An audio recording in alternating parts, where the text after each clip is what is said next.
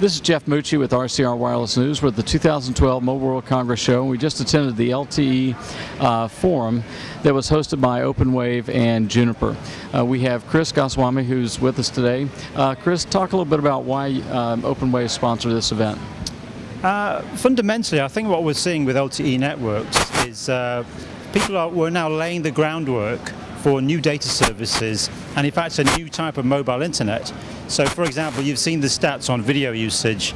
More than half the traffic in the world now is video. Video is more than everything else put together. That will only increase. But it's not just about, it is about speeds and volumes, but it's not just about that. Fundamentally, the way people are using data services is changing. So for example, there's been a 14x increase in user upload traffic, and some people say we're headed towards a symmetrical internet, for example, where people are publishing as much as they are consuming. So this requires different thinking in terms of how operators optimize networks and how they extract data. The analysts and the operators were talking about pricing plans. In your mind's eye, what were some of the key takeaways from today's panel? Yeah, I mean, as often happens, this panel went kind of in a few directions. So a lot of discussion about over the top and how come Apple are getting rich and we're not, Wi-Fi offload. But yeah, a lot of people talked about pricing. Tiered pricing came up, not really solving the problem. I think the issue that we kept coming back to, though, is really how do we get users using data services? How do we monetize the services in the new order with LTE mobile broadband? You've heard of dumb pipes, you've heard of smart grids, now we're talking super pipes. When you look at some of the pricing plans and some of the solutions that Openwave offers, what are you doing to encourage those pipes to deliver smarter solutions and ultimately drive additional cash flow for carriers?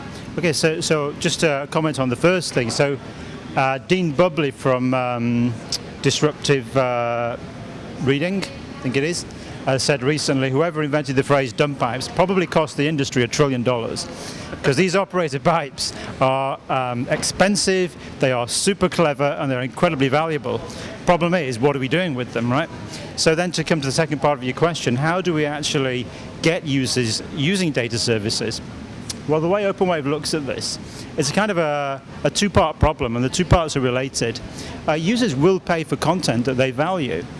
First problem is, nobody really understands how they're paying. So if I say to you, hey, you've got 385 megabytes left this month, Jeff, what does that mean? I don't really know what that means, and I work in the industry. And if we're talking about using Skype on a mobile, messaging over IP, voice over IP, I have no idea what a megabyte even means. And then the second problem which follows from that is, well, if users don't even understand how they're paying, it's like you're asking them to pay in a foreign currency. They're not encouraged to discover more content and use more data services. So the way Openwave is coming to that problem, we have our solution around price plan innovation, which fundamentally, or systematically rather, dismantles both of those problems.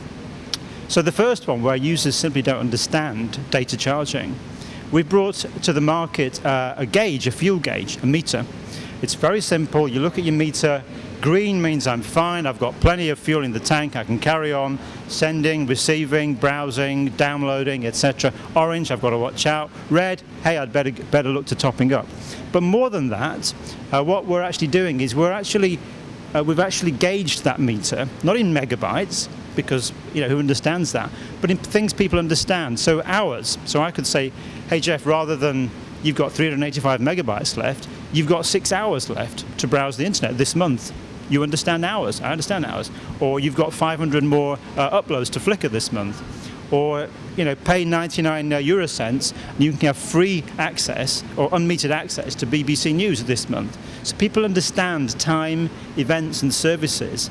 So the gauge measures and reports in those terms that people understand.